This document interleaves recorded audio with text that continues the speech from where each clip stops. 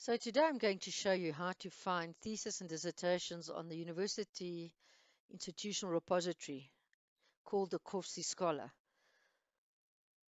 Not only do we host thesis and dissertation there, but also research articles by university staff as well as university journal publications. So you go onto the university's website, ufs.ac.za, and you click on library. Now that you've landed on the library's homepage, you hover over resources, and if you look down there is Kovsiescholar. So you click on Kovsiescholar. So the easiest way to use this is going to be the following. First, you find your community. So we're going to go and search just for today's exercise, National Agricultural Sciences, and we click on it. Then the next thing, you scroll down and look at the sub-communities, and you find whichever department you're from. I'm going to go to plant sciences. Now, the next thing you do, if you scroll down, you'll see here's a search box.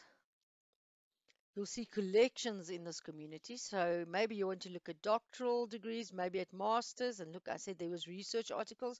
There's conference proceedings. Also, this list shows recently added publications. But for today, we're going to go look at masters. So we first click on whichever degree you want to check. So we're going to go masters. And now I want you to do the following. You see the search box on the right. You can click in the type in there, but I want you to do this first. You click on this collection. If you click on this collection, it's going to look in natural agricultural sciences, in plant sciences, in master's degrees. Otherwise, it's going to search the entire Kovsiescholar and you're going to be very frustrated. So we're going to type a keyword in there.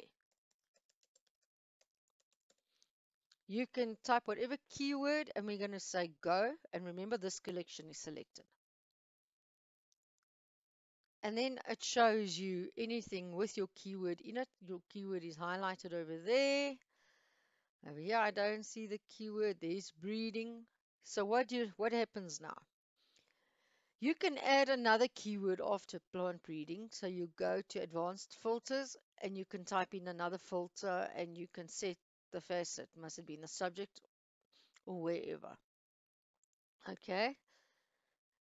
And this is the same as the Boolean operators and or not. So that's for you to decide. I'm not going to do it right now. And then you can go and browse. So what happens? Let's say maybe you want to see what this one's about. So you click on it. There's an abstract. There's a PDF. You open it, you save it.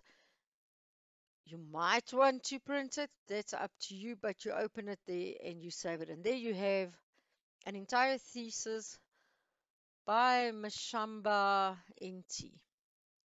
Thank you. It's as easy as that.